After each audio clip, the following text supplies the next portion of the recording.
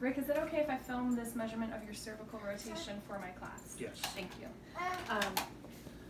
So I have you on the floor so I can get to your head to do this measurement more appropriately. I don't have any surfaces in my house that are, otherwise I'd be too short to reach the top.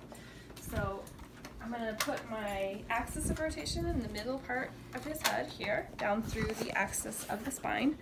And I'm going to have the stationary arm lined up with the lateral border of his acromion. And then I'm going to have him go ahead and rotate his head to the right while I feel for T1 and C7. Go ahead and move to the right.